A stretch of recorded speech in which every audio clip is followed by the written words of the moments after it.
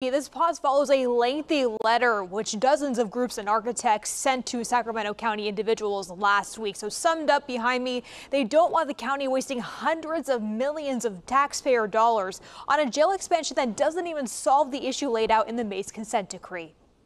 This is Sacramento's main county jail, but some groups are worried it could become an almost $1 billion money pit. We as community members are really concerned that we are going to be contributing tens of millions of dollars in taxpayer funds every year for the next 30 years. Decarcerate Sacramento's Keon Bliss is talking about a potential expansion of the county's main jail. $2,695 per square foot to expand the jail. The 2019 May's consent decree calls for Sac County to address mental and medical issues for inmates. Some groups say one answer to expand the jail with an intake, health, and services facility is a wrong one. I'm honored to have the privilege to deliver this letter to you all today. Dozens of organizations, including Decarcerate Sacramento, presenting the Board of Supervisors with this letter Tuesday to say why. The vast majority of the May's consent decree requirements don't even have anything to do with the structural deficiencies. It's all to do with the management practices and style and the cultural practices. One reason that the expansion, which includes a 16,600-foot food services area,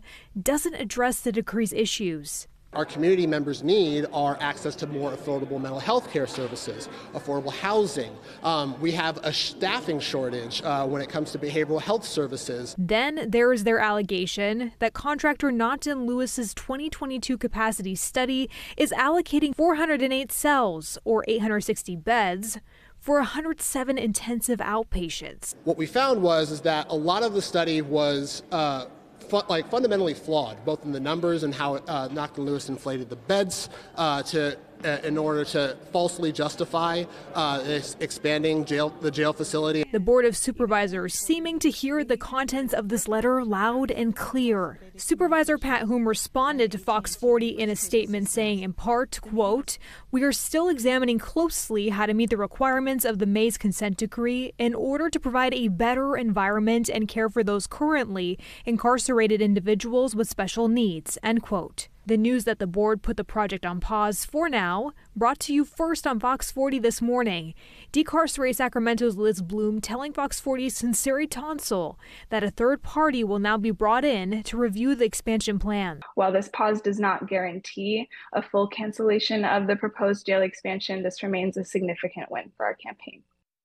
And I also did reach out to Knott and Lewis. They told me in part in a statement, we stand behind our work for Sacramento County and are committed to maintaining the highest standards of integrity and confidentiality in all aspects of our operations.